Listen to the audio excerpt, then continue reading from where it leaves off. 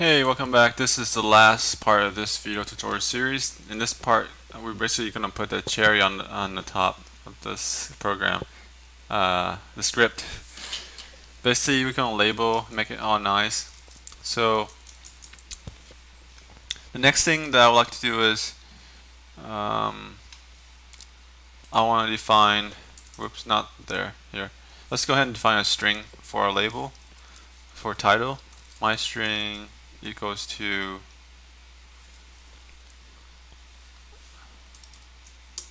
fmax. So we're going to label this as fmax and concatenate,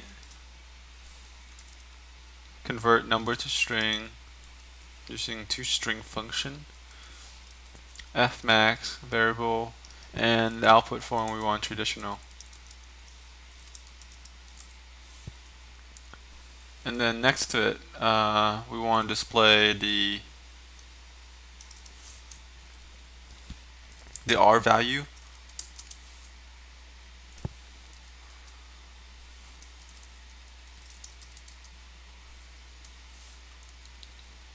So convert R to a string, traditional form.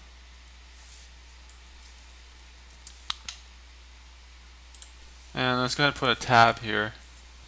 So it's kind of like C, where you can actually put like new line and all that stuff. For the purpose of, for interest of time, I'm just going to copy and paste my previous code script, so that'll be easier, or a lot faster. So the next line for our string, still in the variable string, we're going to use the new line, and then we're going to define the natural frequency as, and then convert natural frequency variable to string in traditional form, and then also display the L value, the inductance.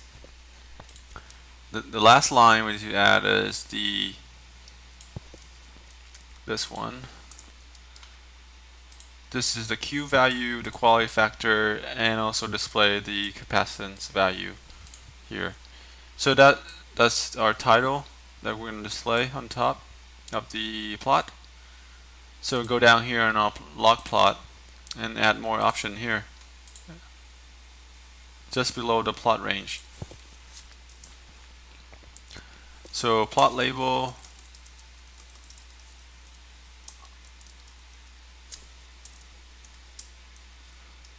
style,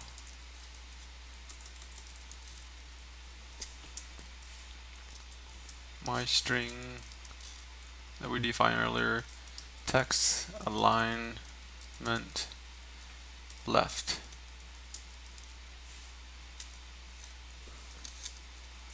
And then we're going to define the axis label,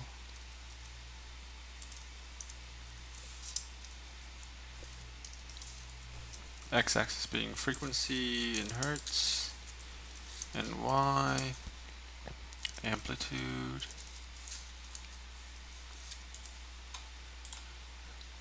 and then we're going to put a grid line on, grid lines, auto, and that's it for our function. And all I have to do is shift enter.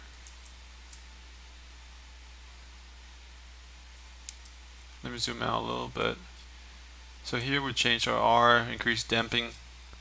And you notice that once you go below 1 over square root of 2, as the Q equals 1 over square root of 2, which is around 0.7071,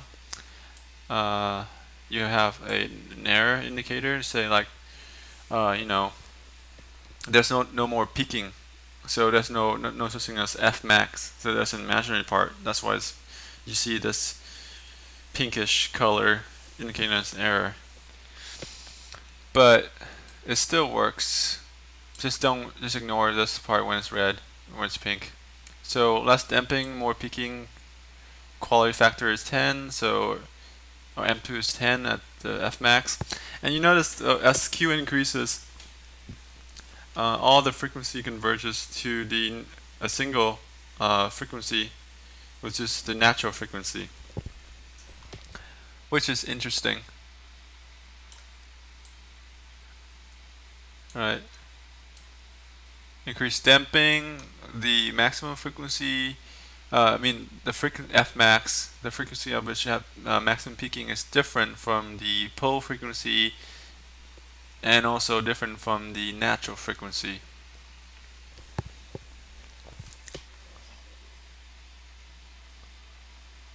The one thing we haven't displayed here is actually the FP. We can always add that at our discretion, but I don't think that's, unless you want to. I mean, you can try it as an exercise, but I think that's good for now for this tutorial. Hopefully, this tutorial helps you get going to analyze any circuit you want and use this to manipulate command from Mathematica that I think is really cool to analyze any circuits you want. And it's a lot. I think it's a lot easier to learn than MATLAB, but you know, MATLAB has its own strength, so got nothing against it really. Alright, thanks for watching. Let me know what you think about this video, on whether I should, make this video shorter or the length is so good. Like some of these things take some time to type out and then talk about it. So yeah, I'll end this video for now. Thanks for watching again. See you next time.